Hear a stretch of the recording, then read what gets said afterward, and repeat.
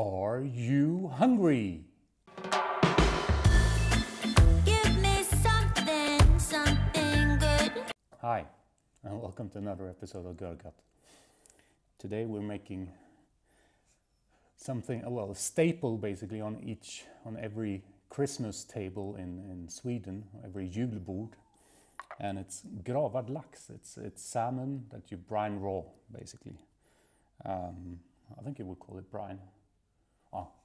Call it what you want to. You'll see how we do it. It's not liquid, so probably it's not a brine. It's just with salt and sugar. It's very easy to do. It takes about 2 days in the fridge, and it tastes amazing, especially with this kind of dilly Headwaiter sauce, Hovmästarsås. It's a mustard dill kind of mix, which is just great together with the fish. We have 2 different ones. We have one that's had beetroot and horseradish on it, and the other one is the real classical Swedish one, and that's just sugar, salt, and dill. And we'll do these 2 today. But before we start, as always, don't forget, click the subscribe button and the bell icon if you want to stay updated on new content. I'm pretty sure you'll enjoy it, and it's something you can have as a starter, although you're not making a kind of classical Swedish Julbord, which is just a Christmas buffet. But this is really a staple. It's almost on every Christmas buffet in Sweden. So now, let's get cooking.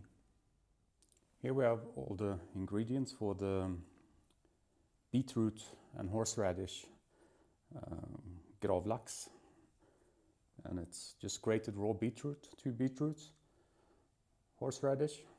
Difficult to say how much this is because it depends how thick and long your beetroot is, no pun intended. A bit of dill, roughly chopped.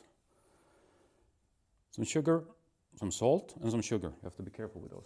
But for this recipe it doesn't matter because it's equal quantities. So what we'll do is we'll put about 3 tablespoons of sugar, 3 tablespoons of salt,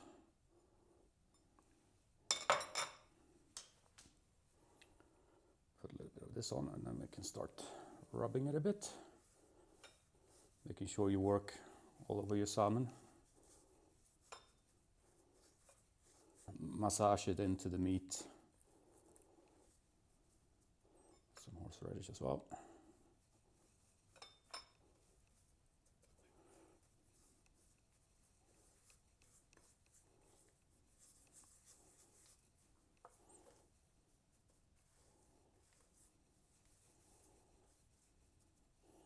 So now we get the rest on. The dill, more of the horseradish. You kind of want to make sure your whole fish is covered. Mix it up a bit maybe, like that. A bit more horseradish. Take the rest of the horseradish. And some more beetroot.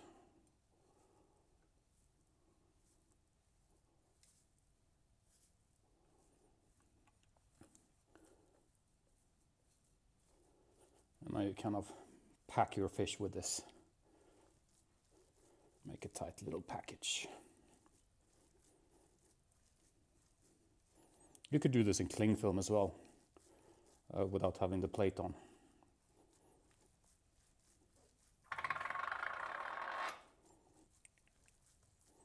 So there we go. And that's all you have to do. Now the rest it needs is time. So this goes into the fridge for 2 days, and 1 day in you have to turn it, which you can do. I will move this over to a cling film package. So after a day turn it, and then after the 2nd day it's ready. Here we have the real classical version of Gravad Lax, and it's just sugar, salt and dill. And what I've done is I cut it in the middle, and what we'll do is we put one kind of on top of each other like that, and make a package out of it. But let's put it like this to start with. And again, it's 3 sugar,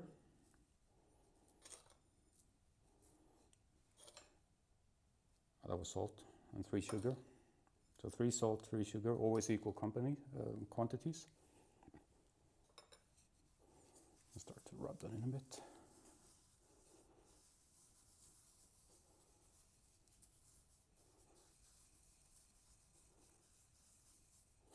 And now we get the dill going as well.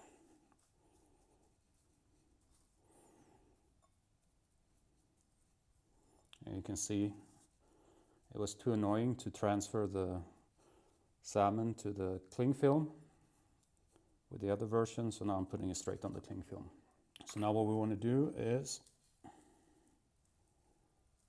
fold this over like that.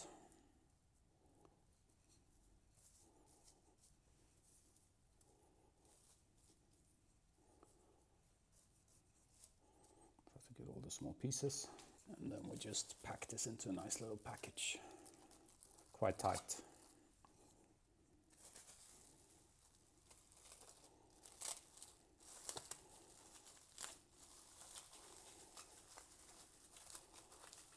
Sure to close the ends, and there we go, a nice little package. And this goes into the fridge as well for 2 days, and after 1 day we'll turn it.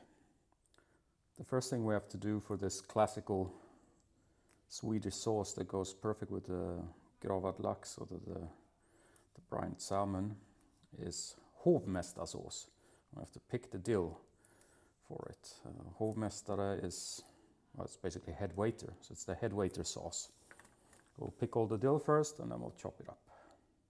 This is enough. Need about 2 tablespoons maybe.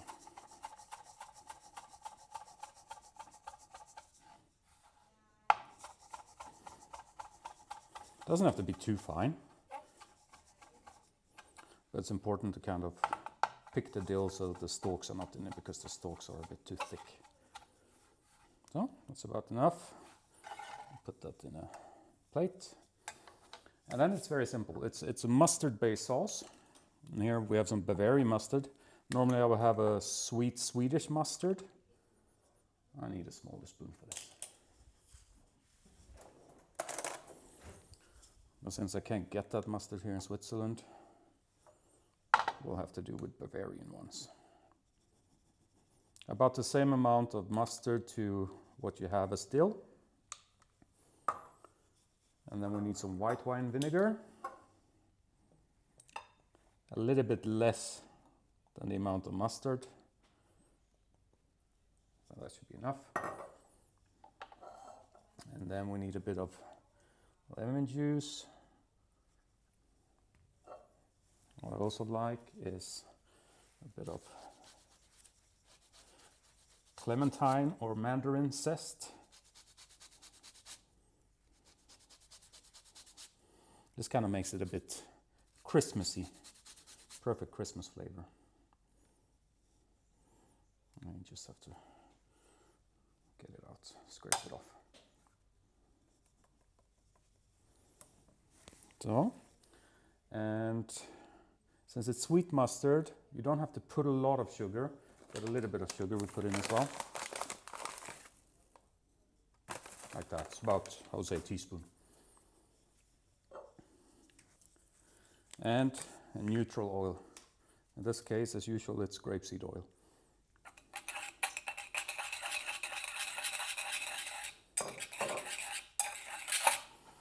And you kind of want to mix it to an emulsion. So we'll try that.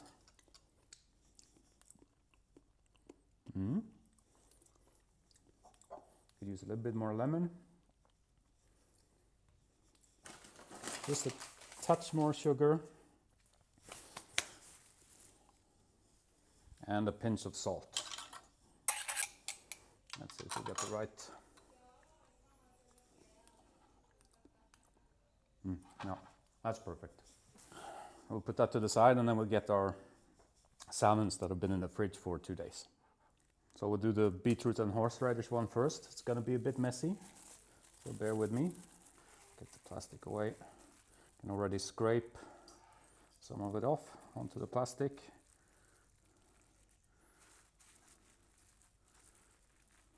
Get rid of that for now. As you can see, it's a bit messy, but what's underneath will be nice. Try to scrape it off to get more or less clean fish. I have to say it's pretty amazing, vibrant color. You can see the taste will be fantastic. So let's get rid of this plate and then we'll cut into it. Now when you cut it, I have quite a long salmon knife. You just go back and forth down towards the skin.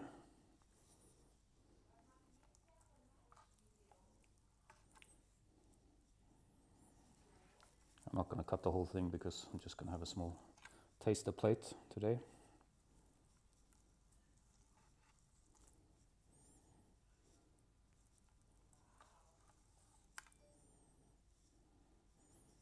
Do a couple more. And don't forget we have one more salmon with a different brine. So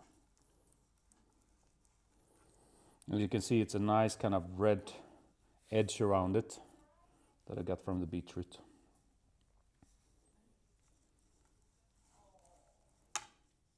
Here we have the other package with the classical kind of brine for Gravlax. Again, try to get it open.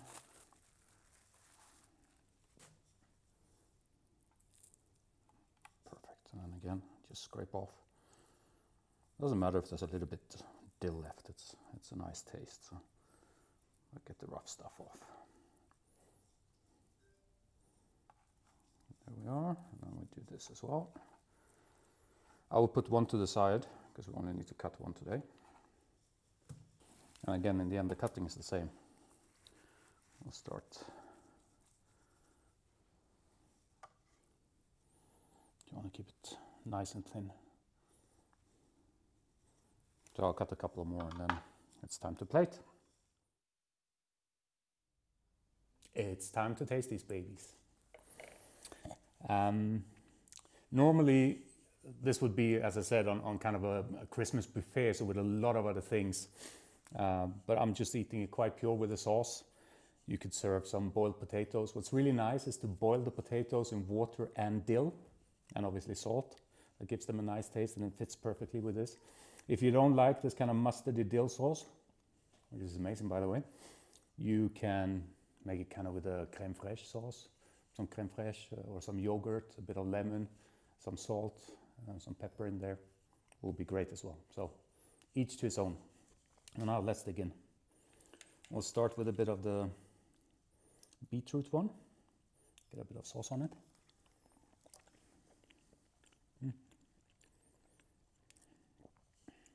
I've only seen this before, I've never actually eaten it, but it's nice. It's different. It has a bit of the beetroot taste, a bit of the horseradish. Now let's go for the classical one.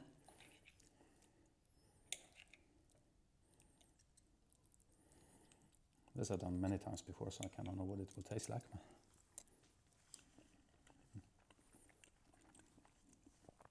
This, for me, it's taste of Christmas. Obviously in Sweden you kind of eat the same buffet on midsummer as well. But yeah, so it's Christmas and midsummer. That's perfect. And the dill has this kind of very slight licoricey, anisey taste to it. Love it. And as you've seen, it's, again, dead easy. You have to plan a bit ahead because it needs at least 2 days in the fridge. You can keep it longer as well. I would say, this being the first time I do the beetroot one, it could actually have used a little bit longer in the fridge. It's not as tender as the standard one. And I put them in on the same time, took them out after 2 days, which is now. But I would say the beetroot could probably have used another day. So count 3 days if you want to do the beetroot version and 2 days if you want to do the standard version. But you can leave them longer. I hope you enjoyed it. If you stayed with me for this long, don't forget, thumbs up. like the video, please. And if you haven't yet, please click the subscribe button. Next time, not sure yet what we'll make. I'm sure it will be good. Yeah, I hope you enjoyed it. Take care. See you next time. Bye-bye.